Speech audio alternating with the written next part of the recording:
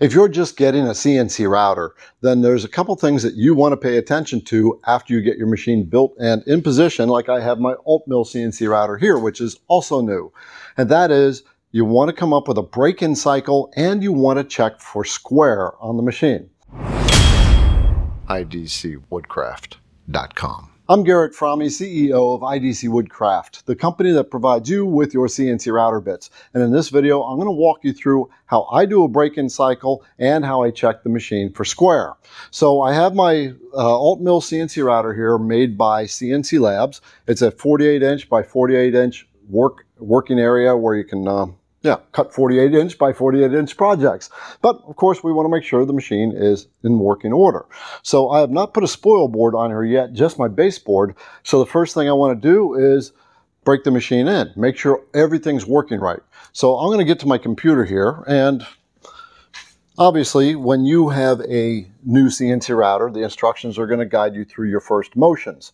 And so I have already done that, but what you generally want to do is run your machine through the full range of axis motions. That would be X and Y going to the back and forth, and the Z going up and down. So basically, you're going to just bring it up, you're going to bring it down, you're going to move it back and forth.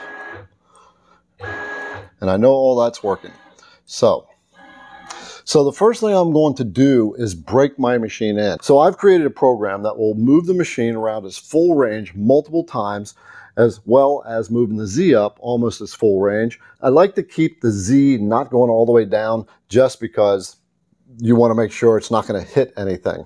So it's a very simple program. If you have a 48 by 48 machine, particularly the Altmill CNC router, I'm going to make this break-in cycle program available to you. So I'm going to run this program once around its entire cycle, but it's going to do it 20 times to get everything broken in. So when I load up this break-in cycle, which again, like I said, is available to you, you can download it from the link down in the description of the video. We're going to load up my break-in cycle. So I got my 48 by 48 break-in cycle, and the machine is going to do lots of weird moves. So the first thing you want to do before you actually start the cycle is send the machine home and set your zeros at the home position. So we're going to send my machine home. This is a brand new machine, by the way, Altmill. It's made by a company called CNC Labs. It's a, like I said, 48 by 48. Very excited, very robust machine. So now we've sent everything home. I'm going to bring my Z down just a little bit. It's a little bit more than I want. We're going to zero out everything at the home position, and we're going to start this break-in cycle. So again, this is going to run around one full cycle. It's going to, I think, go that way, go up around here. It'll end up back over here, and it'll go over there, do a diagonal run and a diagonal run, and then it'll start over again, do that 20 times. Then we're going to get into the spindle break-in, and then we're going to check the machine for square. So let's run that through on the first cycle. I've already broken it in, so I just want you to see this. So you can see the Z is going up, and then it comes back down as it's moving back. And so it's coming around this way, full stroke of the machine, which is what you want your break-in cycle to do. Now it's going diagonally, and the Z is going down. It'll come back here, go diagonally that way. The Z is coming back up, now it's going back down. And it'll come back to the home position and start the whole cycle all over again. This cycle will run out for about 15 minutes, so I'm going to stop that. And we're going to send the machine back home. The final thing you want to do when you're doing a break-in is you want to make sure all your hardware is tight. So you just go back around and check all your bolts. And again, like I said, you oil things up, clean things off, what have you. The next thing you do is do a spindle break-in. So this is for the non-trim routers, for when you actually have a true spindle, which is something I absolutely recommend that you get if you have a trim router on your CNC router. Spindles are much more accurate, quieter. They're designed to run for the long term, whereas the trim routers are not. So what the spindle break-in cycle does is it will turn the spindle on in a clockwise direction, which is the standard cutting direction, and it'll turn on to 7,500 RPMs. And it'll hold that for about 4 seconds, then it'll amp up to 15,000 RPMs, hold that for 4 seconds, then amp up to 20,000 RPMs, hold that for 4 seconds, then wind down to a stop, and then reverse. When it reverses, it will wind up to 7,500, 15,000, and 20,000, and then it'll go back and do it again the other direction. It'll do that 10 times. So here is how the spindle cycle works. Now the first thing you want to do is when you're doing a break-in on your spindle is make sure you take all your tools off and collets off, all that stuff. And so you can put the camera close on the spindle, and I am going to start this. Like I said, it does it 10 times. I'm only going to run through the full cycle once. You'll see it go up to 7,500, then it'll go up to 15,000, then to 20,000, stop, reverse, do the same thing, and then it'll start all over again. Here we go.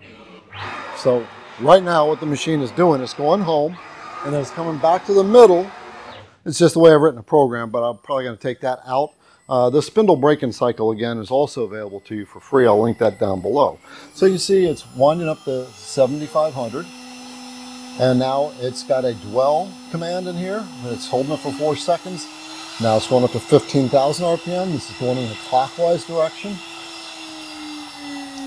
It already went to the 1,700, so now it's going to reverse. It went through all 3 of them. I just wasn't tracking it.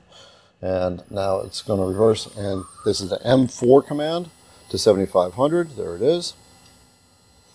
And it'll come up to 15,000. And then it comes up to 20,000. After 4 seconds, it's going to stop. There's going to be a 10-second pause to give it the spindle enough time to wind down to a stop. And you're going to see it's going to reverse over again, just getting close so they can see it. And here we go. So your spindle is going to cycle like that 10 times. And I recommend this because you just want to make sure everything's working, broken in nicely before you start cutting. So again, this spindle break-in cycle, you can use it for any CNC that has a spindle on it.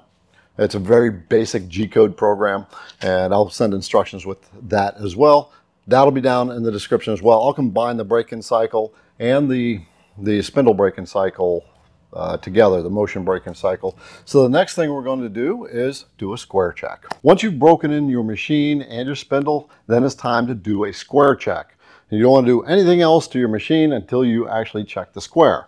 And now here's what I generally do. I will drill 4 holes on a square. In this case, for the Altmill, a 38 by 38 square. And then when I drill those 4 holes, then I'll put pins in those holes, and I'll measure diagonally and make sure I'm square. So in this case, we are going to be using the IDC Woodcraft 1/8 carbide drill. This is designed for CNC routers, for the high speed of CNC routers, whereas other drills are not really designed for that. The drill, 1/8 drill, is much faster. You can do your holes in one plunge, especially if you're making cribbage boards, which you got a lot of holes to make. You got to do a lot of peck drilling. It takes a long time. This lightning drill will certainly speed that up. IDC Woodcraft has that in a 1/4 inch as well. So basically what we're going to do is get a 1/8 collet for the machine, which is provided with the Altmill. They have a 1/4 inch collet, a 1/8 collet, and a 3/8 collet. And if you don't have a 1/8 collet, then you can always get the precision collet from IDC Woodcraft right here. So we're just going to go with the 1/8 collet, and then we're going to snap that in. You always want to make sure your collets snap into your nut. So we'll put the drill in the 1/8 collet and bring it up. Now the CNC Labs that makes the Altmill, they send all the tools you need. They sent these 2 wrenches with the machine. I painted the 2 sides that I'll be using for tightening up the collet nut. Get that tightened up. Doesn't have to be overly tight. And then the next thing we do is, for this program, which is also going to be available to you if you want, again, you'll send the machine to the back left corner, which is what we're going to do right now. And then we're going to remove everything off of the table. gonna make sure my X and Y are set to the back corner of the machine. You can write this yourself too. It's basically just a simple 4-hole program that I've written with the Vectric software. I will include that in this file as well, so you can get this one as well. I'll just let you download all 3 of them. I'm going to bring this forward. Now, one thing I want you to know is I don't have my spoil board on here yet. This is the base plate. I don't want to check any square or anything with the spoil board on there, because the spoil board takes a little bit of time, and I want everything to be ready to go when the spoil board is there. So I could probe the tool, or I can just use the touch method with a piece of paper, which is what I'm going to do here. And we're going to start nursing this down. There we go. We're set up. We're going to set our Z. Raise the Z back up. I'm going to load the program. So I've got 3 different programs for squaring. One is a 38-inch by 38-inch square that is going to drill. Then I'll check my square, and I'll show you how we do that. And if that's out of square, I'll make the adjustments, and then we'll go with a 34-inch by 34-inch square, readjust if I need to, and then I'll go to the 30-inch by 30-inch square, and I'll work my way down from there. So we're going to load up that program. Again, you want to make sure your machine is home, and your X and Y is set at the home. This is for the Altmill, the programs that I created. We're going to load up the 38 by 38. I've never run this one before, so let's see what happens. It will go home first. Now here's how fast the 1/8 lightning drill bit runs. It turns at 17,000 RPMs, which you can't do that with many tools. You're going to watch how fast that's going to drill. Now it's spun up, it's got a dwell in it, and here we go. It's going to go over there, it's going to come back towards you, Adam, my camera guy.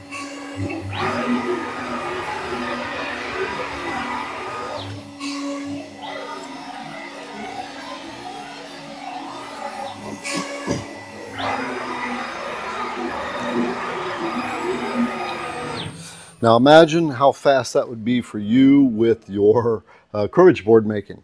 So the lightning drills are available at IDC Woodcraft. So what I'm doing is I'm taking a 1/8 bit and I'm poking it in here. I'm going to take it in the opposite corner, stick it in there. Very accurate holes is what this drill bit does, and has very minimal tear out.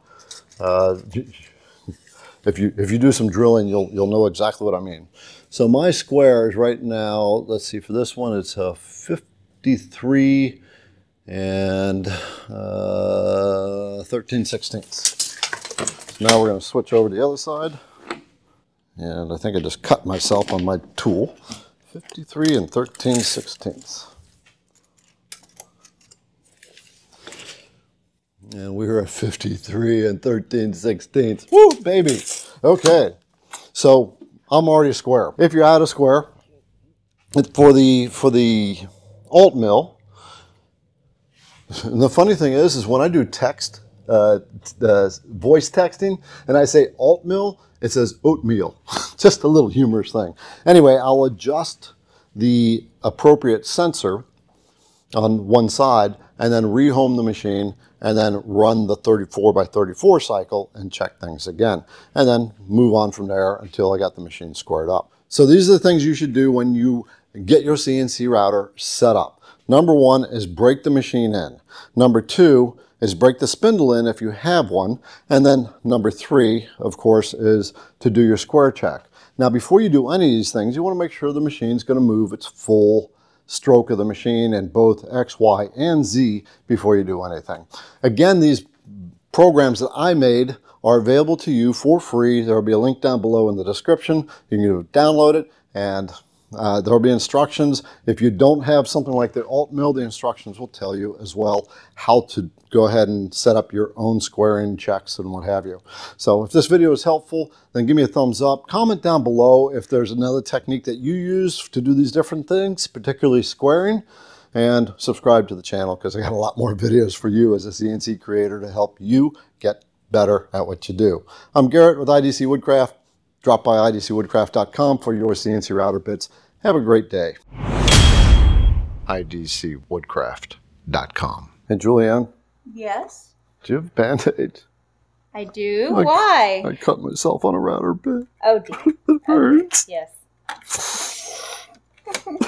You poor thing. You poor dear. Mommy.